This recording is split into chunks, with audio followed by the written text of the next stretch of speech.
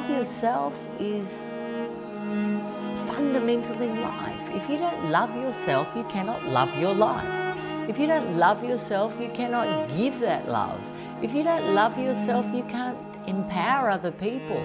You can't say, look, you are amazing. You can be the best of who you are. You are unlimited if you don't know that yourself. It's an incredible thing when you see people connecting with consciousness, and it's instant. You see their hearts start to open. And I knew that all humans could benefit from this because it's just a natural progression from having a closed heart to having a heart that's open, to having a heart that embraces every aspect of yourself, to living in your mind where you're constantly judging and being violent with yourself. You know, the heart perceives perfection. The head lives in constant criticism of not being good enough. It's all ego-based.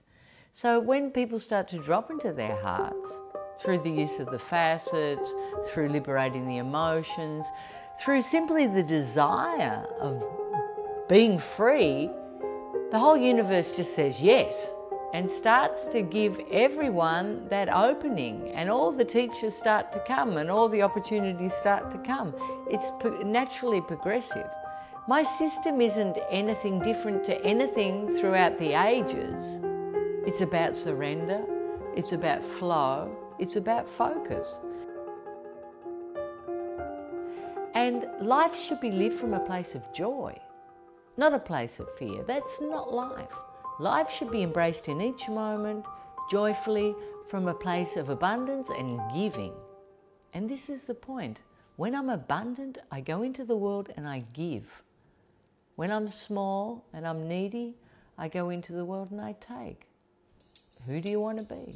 Take responsibility. 6 months, new life. Can people change?